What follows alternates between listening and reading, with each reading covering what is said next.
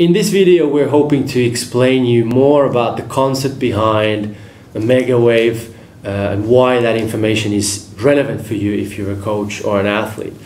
In the first part, we're not going to go to the details of actual metrics of the Omegawave data. We're going to talk more about the concept behind sort of the methodological point of view of why should you be using Omegawave in your training process management.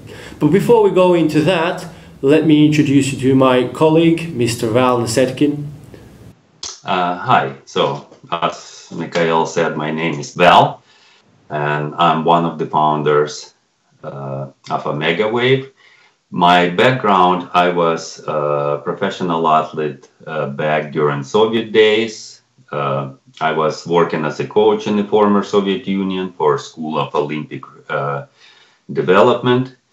30 years ago, I moved to the United States, where I worked as a coach in Oregon, including University of Oregon. That would be track and field or athletics.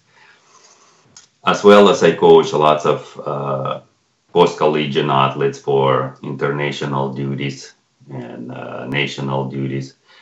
And after we started Omegawave, my experience also included other sports, including team sports like soccer, basketball, and American football, as well as individual sports. My responsibility primarily in Omegawave was creation of methodology of training based on physiological assessments that our technology can provide. Thank you, Val, for that introduction. So let's look at the content of this first part. What are we going to actually talk about? Well, as I mentioned in the beginning, we're going to look at the concept behind our approach to training process management. So first, just look at historically how training periodization, training programming has been and why it's been like that. What were the components going into it? And then we're going to shift to our approach and what makes our approach unique, and how does obviously our technology then tie to that. Genetics are what makes us who we are. After that, we apply certain training process to the athlete, and in response to that training process, we hoping to achieve best possible results. All right, so let's jump right into the first topic, which is to explain what traditionally has been the way that training process has been managed. What are the components going into that equation, if you will? So Val, please, could you explain what are these four circles that we are showing on this slide? Why these four, and what's the logic behind the flow? We all familiar with primary training methodologies that are used around the world. All of them, at least in the original form, originated in the former Soviet Union. In particular, periodization by Professor Matveyev and block training by Verkhoshansky. Both approaches were pretty simple, even though they had a certain type of differentiations, but the concept was very simple. Those approaches were empirical approaches that primarily relied on knowledge of training process. And the object of control of those approaches, as still is the training process itself. So as you can see on this slide, that's where the training process is in the blue, because the primary objective for classic periodization or block training is the training process itself. And what we do, we basically measure results at the end of every, well, depending on the philosophy, every microcycle, or primary it would be every macrocycles. We have certain type of tests where we measure results. And based on the results we obtain, we adjust our training process. So as we can see those arrows on this slide, we do the training process to achieve results, the arrow on the top. And then by measuring results, we try to adjust our next microcycle or macrocycles of training. And that way we control training process according to periodization or block training. Now, Val, given your wealth of experience in coaching, both from the East and here in the West, what in your experience and in your opinion is the main limiting factor of this approach? Well, we quite well aware about different type of technologies and methods to measure the results. So we utilize in stopwatches, we utilize in measuring tapes, we utilize in new type of technologies like video analysis, GPS, all kind of accelerometers, because we can, it's fairly easy now to measure the results or outcome of training. Well, Val, based on what you've seen, what are we actually then collecting when it comes to understanding the training process, when it comes to understanding the results? What kind of data points are we collecting in the world of sports at the moment? And what is the missing piece that people out there should measure as well, in addition to these parameters?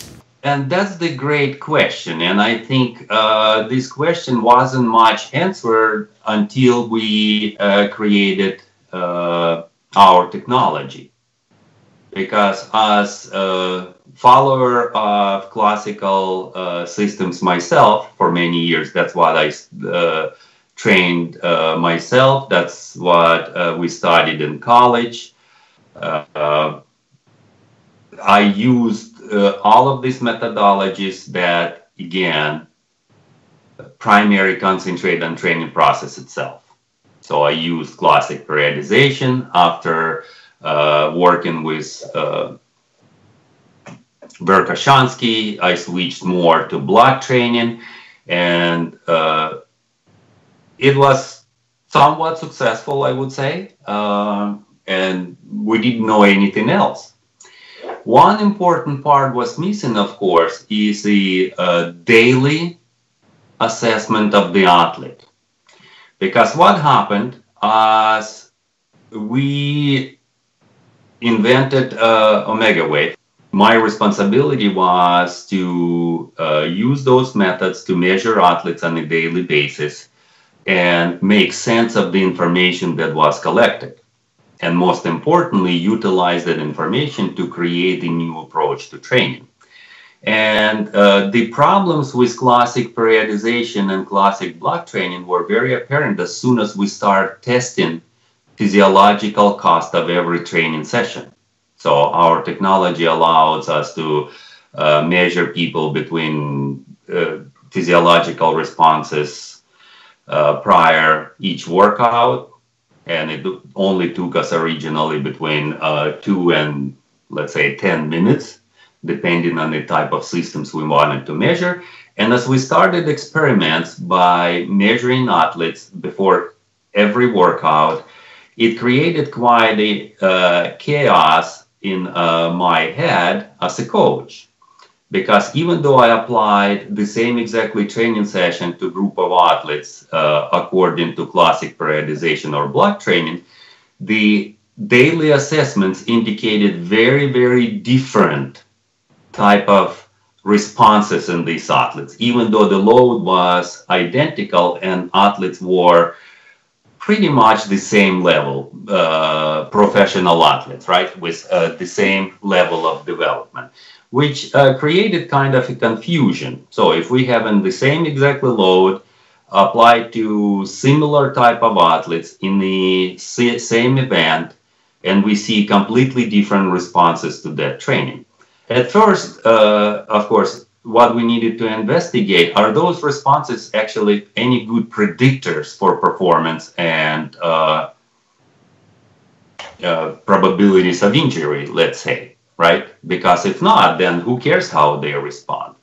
Of course, what we found over the years, and there is enough research finally published, that in fact, those physiological responses that indicated how athlete adapts to each individual training sessions were the best predictors of the long-term outcome of training, success of the athletes, as well as the probability of athletes overreaching, overtraining, and in some cases injury. So now we understood that those parameters were as important as any other parameters we measured before, just by results and the load itself. In fact, when we talk about causation of things, results or injury, these parameters end up being the key parameters that will determine success or failure of the athlete. It's not the training session itself or short-term results we achieve using training session, but rather the how athlete adapts and what kind of biological cost they pay for training session will determine how successful athlete will become. So we understood at the time that it's absolutely crucial for us to optimize training. We need to adjust training based on the individual needs of athletes, single athletes, or a team physiological state as a whole. And that lead us to thinking that we need to create a different type of methodology of training, or basically we needed a shift, as you can see on the next slide, toward more individualized approaches. So, okay, Val, that's good. So you're saying we need to approach training process management in a more individualized way. So if we then go back to our original slide where we had those 4 circles that gave us the flow of what constitutes training process and what gives us results, where should we then put our focus? How does that picture change? Where should we put our focus on if it's not on the results and measuring results to modify training? Correct. And we are not claiming that those physiological assessments haven't been done before. So, for example, everybody in our old system, Soviet system, required to go to the sport-specific hospitals to get physiological and biological assessments at least a couple times a year. What we do claim, though, that it's a daily assessment that has the biggest potential. So not just measuring somebody a couple times a year, because in that case, the training process not become or doesn't become truly manageable. Ideally, we have those physiological responses, adaptive responses, and biological cost on a daily basis.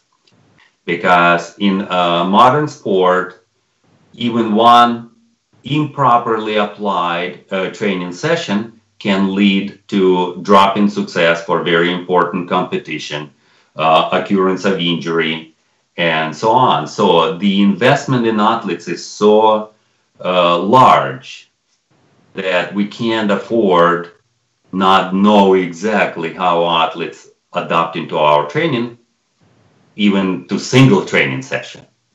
And that's exactly what we try to achieve through creation of new technology and methodology, how to allow athletes without going to big labs and to do extensive tests in their environment within a couple minutes at rest, how we can provide them relevant information to make a proper decision about adjustment of their training protocol on a daily basis. So in other words, even though we're still using the basic principles of periodization or block training, whatever favorite system you have, because our new approach does not diminish the original principles of training. What it does, it makes them much more efficient.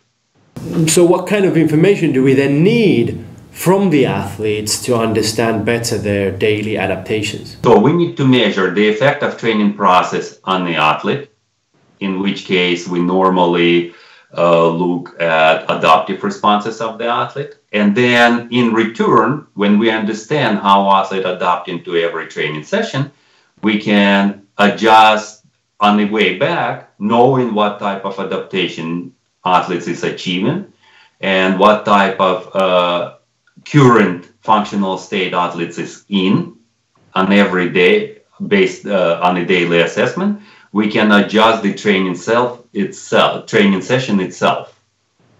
So if the athlete readiness is high with no limitations, the training session can be of any volume or any intensity. But we also evaluate different type of limitations in athlete's readiness. And depending on what those limitations are, we can provide relevant information to coach how to adjust training sessions based on inability of the athlete to benefit to certain type of activities. So this type of approach, of course, as I said, now shows significantly higher rate of improvement with less probability of negative impact of training. You've mentioned a number of times already the term biological cost. Now, that's an important term. Could you actually elaborate more on what you mean by it, and how does it relate to the important concept of readiness and preparedness? Interesting. This understanding of these processes also started with utilization of the first prototypes of Omegawave. And the most important part there, at the time, all the textbooks, and be that Western textbooks or Russian textbooks or Soviet, I should say, as it was cooperative kind of production of many different countries, indicated that preparedness and readiness of the athlete as one and the same. So there was no definition that would differentiate those two terms, primary. So when we start utilizing the early versions of Omegawave, that really put everything in perspective. And what we start monitoring athletes from standpoint of their performance levels and their physiological responses. And what we found out that physiological states very clearly predicted the athlete performance levels. So regardless of how well prepared athletes were. So we found multiple cases where the athlete would perform extremely well 1 week, which would indicate the very high preparedness of the athlete, including running their personal bests and showing a great physiological profiles. And then the very next week, as physiological profile would decrease and indicate lower functional state, the same athlete who was very well prepared and proved it by previous competition would show very poor performance. That helped us to separate preparedness and readiness. So you can be very well prepared, but just not ready based on physiological assessment on any given day or any given moment in time, even though your preparedness as a long-term adaptation did not change. Your ability to achieve your higher performance level is limited due to changes in your physiological systems. So that helped me to create this particular concept and on the paper. So let's start with the red line, the preparedness line, right? Mm-hmm. So preparedness line would include in itself all the components that make athletes who they are. And depending on the event, physical abilities are not always the most important. For example, if we look at soccer or basketball, the most important ability is their sport-specific skill, right? So a sport-specific skill would be part of this preparedness curve. Of course, even if you have excellent preparedness skill or excellent sport-specific skill, you still need to function within a team, if it's a team sport, within a team tactical scope.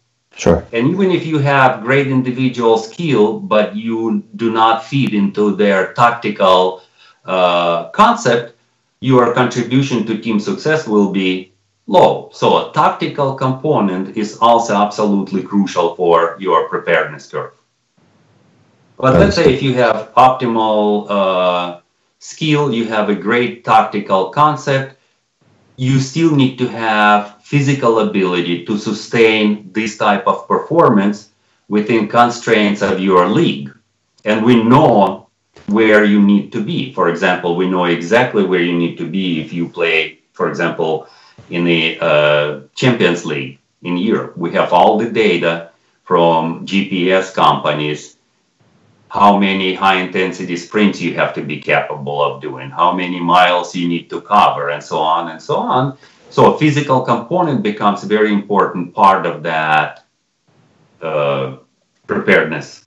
So this turf is a summary of multiple components that all together create that sports mastery that makes you successful in your sport.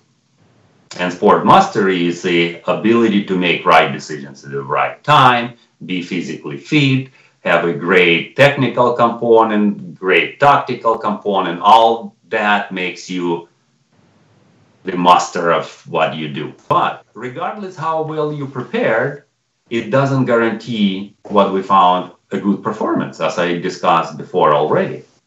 And we've seen that quite often where the teams or the individuals would achieve extremely high performance 1 week and very, very poor performance the very next competition, couple days from that time or a couple weeks from that time.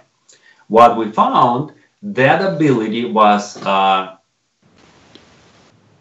purely based on their physiology. And we call that's what we define as readiness. It's changes in those physiological states that help them to achieve their maximum ability, or levels of fatigue, if you want to say. Right. It's a combination of both fatigue, sport-specific capacity. So those parameters change all the time, from day to day. Regardless of how well you prepared, your readiness can fluctuate daily, weekly, quite rapidly, and quite significantly, depending on type of activities you do. For example, if you are very well prepared and you have to cross multiple time zones in the airplane, even if you don't work per se or train, that can affect your readiness significantly as it affects your nervous system function, hormonal function, muscular function. So as you can see on this slide, we separated the level of preparedness and the level of readiness. Unlike preparedness, that is multifaceted, readiness is purely psychophysiological. So your psychological or physiological state can affect your readiness despite of how high your preparedness is significantly. So if I'm trying to prepare people for a particular competition on any given day, the most important part for me to control becomes readiness. And the readiness, of course, can be also called what we call cost of adaptation. And of course, what is it affected by, the readiness? Well, it's affected by training load. Therefore, the third component in this model is training load.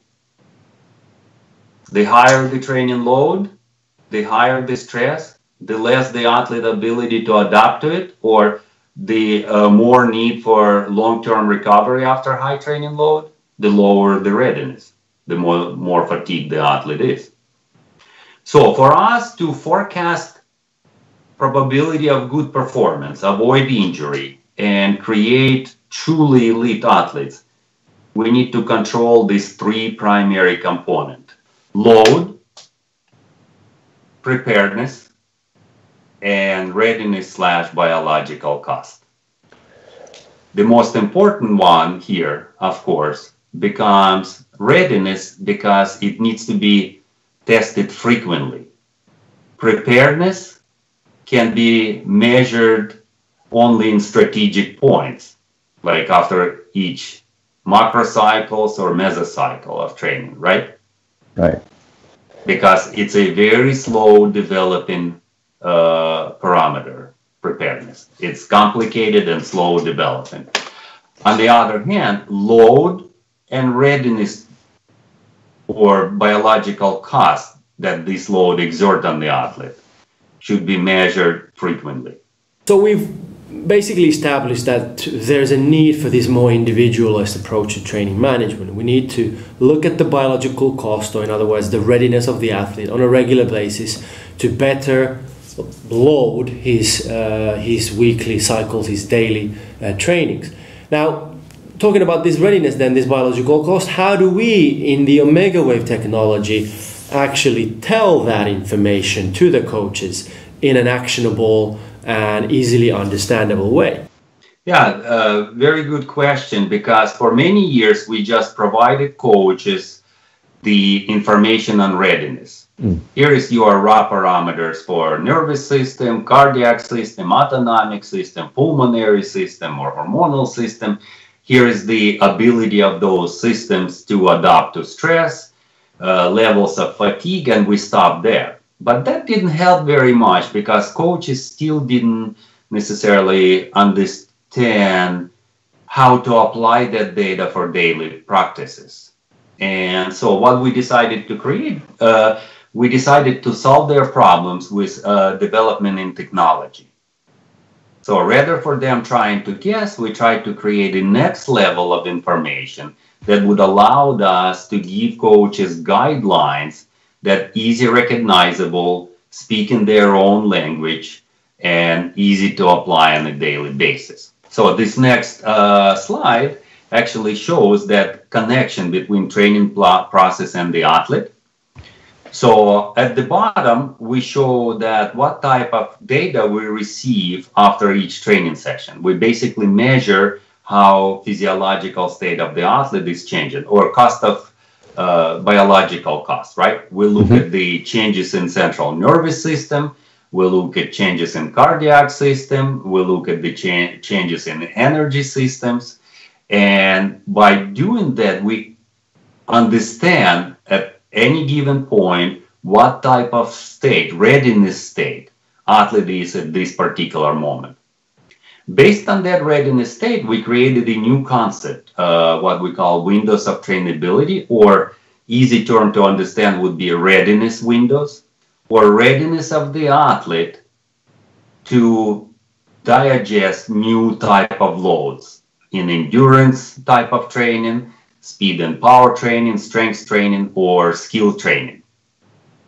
So as I said, windows of trainability is our kind of trademark name for it, but you can also apply readiness windows as well.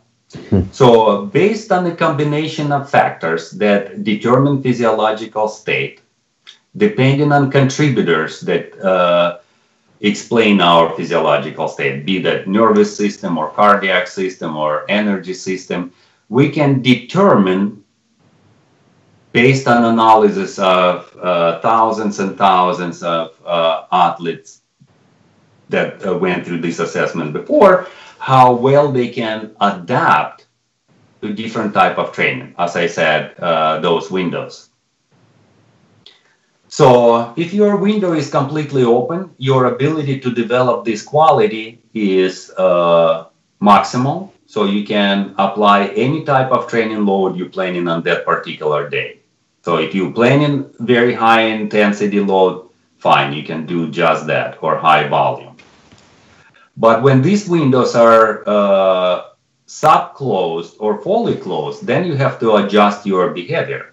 Well, if window is closed completely, let's say you want to do speed and development of speed, and development of speed can be only achieved at 95 plus intensity of your movement, right? But your central nervous system and cardiac system at this point are in a low readiness state.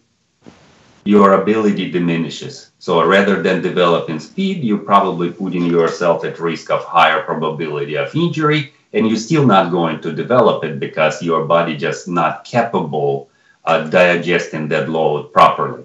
So the same can be said for any type of windows. It's combination of physiological states that will determine how each window will function, how open, closed, or partially open it will be. And then coach can look deeper into it. Under each window, there will be precise descriptions on how to adjust training session in this particular window to gain maximal results. And we're not teaching coaches how to coach. That's the reason they're coaches, because they're good at what they do. We just providing them crucial information and guidelines that will allow them to make their own training philosophy a lot more effective. Excellent. Thanks a lot, Val, for that very insightful explanation. I hope all the viewers now understand better what goes behind the Windows of Trainability graph or concept. Why is it relevant for you? Now, in the next part, we will look deeper into the technology and the parameters we show you so that you can make better decisions based on the data and obviously understand better all the parameters that we show.